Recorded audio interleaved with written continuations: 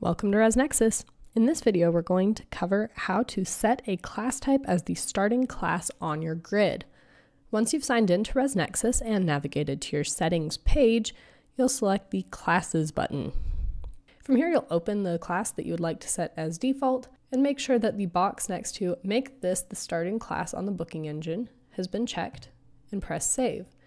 And you'll see now when you go to your grid that the rooms contained in that class are displaying on your grid, and you'll see that it shows that class name up here. You can use the drop-down menu to change it to a different class or select View All after the fact. And that is how you set a class type as the starting class on your grid in ResNexus.